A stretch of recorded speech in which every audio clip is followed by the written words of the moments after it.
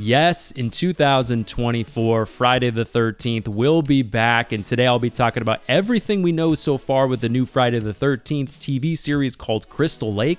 And also, I've got some Scream 7 updates for you guys as well, and I'll also be talking about my potential theory or my idea for the next Scream movie. How you doing? How you been? My name's Matt McFarland, and if you're like me and you like slasher movies or really just anything horror related, then you probably want to make sure you subscribe because there is plenty of that kind of stuff around here. So yes, as I already mentioned, Friday the 13th will be back in 2024 with the TV show Crystal Lake, which will be coming to Peacock sometime this fall. So the latest we know about the new Friday the 13th TV show called Crystal Lake is that it will be coming out later this year, and it'll be sort of a prequel, but be more like a pre-remakequel, which I know is confusing, but I'll explain. So according to all the interviews and little tidbits we've gotten from the man in charge of the show, producer Bryan Fuller, it sounds like the show will focus at first on the story before the first Friday movie. So you'll most likely follow Pamela Voorhees in the early years and also a young Jason at one point. And damn it, Bryan, I wish you would give us some more information. But it's also pretty clear that for the subsequent episodes later in the series, the story will pass by the original movie and we'll jump into the timelines of the sequels a bit. Bryan's even confirmed on record with Fangoria that we'll see a ton of different manifestations of Jason, which I think is incredible. I mean, if we get to follow around a young Jason for a while and get to see what really happened to him, then eventually get to follow him around a little closer than normal, watching him avenge his mom's death. I mean, god damn, sign me up for that all day. And I feel very confident we'll follow around Jason and see what life is like for a kid with special needs and kind of that era. And I'm sure how terrible he gets treated along the way, which funny enough will probably make you empathize more and more with what Pamela did. I know, like with Rob Zombie's Halloween, getting these origin stories aren't everyone's thing, and I like the ambiguity of a character's backstory as much as anyone.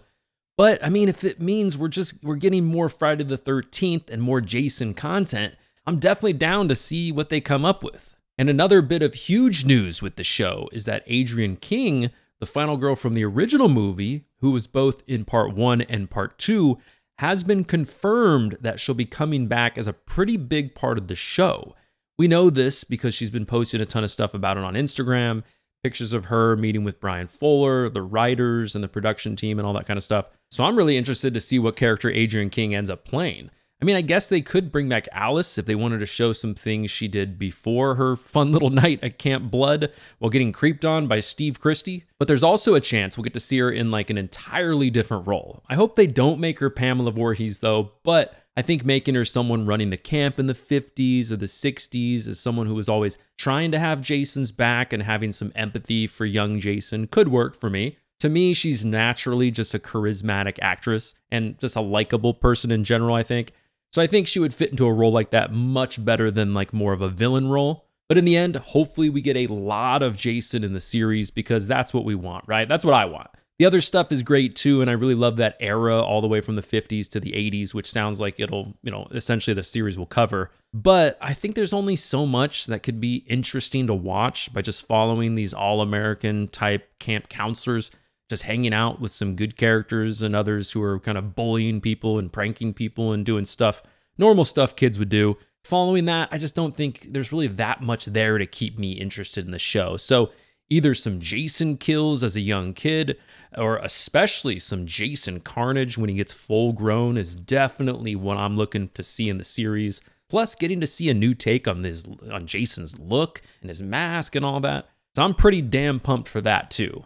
And the icing on the top is that thanks to Bryan Fuller's Instagram, we might also be getting the man, the myth, the legend, makeup effects icon Tom Savini back working on the series.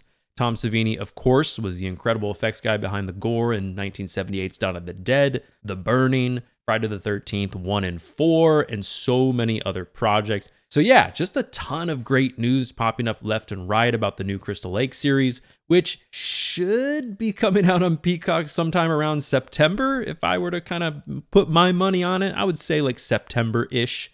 But anyways, next, let's talk about some Scream 7 rumors and theories for a minute. So yes, unless you've been living under a Stab universe for the past several months, I'm sure you've heard what a shit show, essentially, the Scream 7 production's been. Well, after losing director Christopher Landon, the latest unconfirmed rumor is that they found someone new to direct the show, or to direct the movie, excuse me. Who, you might ask? Well, unfortunately, we don't know exactly yet, but apparently they've found someone and are slowly trying to kind of clean up this ridiculous mess that they have on their hands. So I would expect to hear some confirmed Scream 7 news in the next maybe like 2 months or something like that. But I just want to quickly talk about where I would like the Scream franchise to go after everything that's gone down. So obviously, barring any crazy twists in the development of a new movie, they will have to go in essentially an entirely new direction compared to Scream 5 and 6. Jenna Ortega's out, Melissa Barrera's out, kind of the two most important characters in this new baton pass from the legacy characters. And here's kind of my idea for a new direction to Scream 7, okay? This is a very rough idea. I just kind of came up with this on the fly, you know? So I personally would love to see the movie bring Chad, Mindy, Sydney, Kincaid, and Gale back. You know, maybe some other characters too, but we'll talk about that, you know, as we get more into this stuff along the weeks and months. But this time, essentially, Mindy is going to die in the opening, in my idea.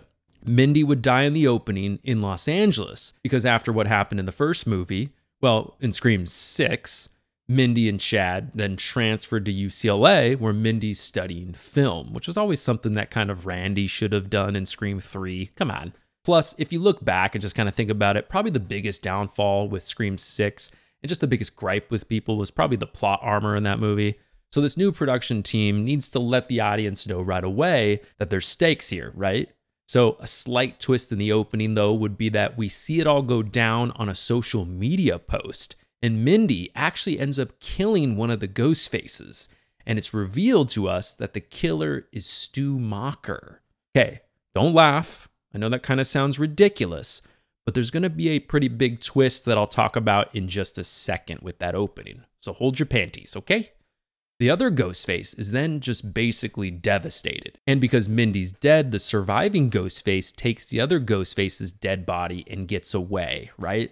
The killer essentially posted all of this on social media to send Chad and the others a message to lure them back to Woodsboro, a more familiar location like it seems like essentially for whoever the killer is, which of course isn't too far away because Woodsboro is supposed to be Northern California in the series. Then yada, yada, yada, the normal Woodsboro stuff goes down. However, this time they don't recycle just old filming locations. They find some incredible new places to have it all go down. But Spyglass agrees before filming that this will be a minimum of 2 movies because at the end of this movie, Ghostface actually gets away and is never revealed. But because this is my idea, I know that the Ghostface is Joel, the cameraman from Scream 2. Who was connected to Mrs. Loomis because they worked together since they're both in journalism and they also grew up together. However, you know Scream loves to use current events in their movies, so the big twist on the opening, like I mentioned earlier, is that it was actually deep-faked and then posted online. It wasn't Matthew Lillard. It wasn't Stu Macher in the opening as Ghostface. That was just used as a decoy because a lot of the main characters in Scream also think Stu might be alive. It was actually Joel's 20-year-old son who he's been mentoring and is also the son of Mrs. Loomis. But anyways, that's just a random off-the-cuff idea. Might be silly, might be ridiculous, might be awesome. Who knows? But I'd also love to see maybe characters like Joshua Jackson brought back in some way. There's just so many things that you could do here with Scream. I just think regardless of what cast members are coming back or what cast members are not coming back, there's so much to do with Scream, which is so exciting. And I'm still looking forward to Scream 7, if that's in 5 years or 10 years, whenever it is. Still looking forward to it, and I'll be there day one. All right, everybody, that is it for me. That is your latest Friday the 13th and Scream 7 news. Make sure you check out one of these videos next to me if you want more content from me right now. Make sure you subscribe. And my name again is Matt McFarland, and I will see you in the next one.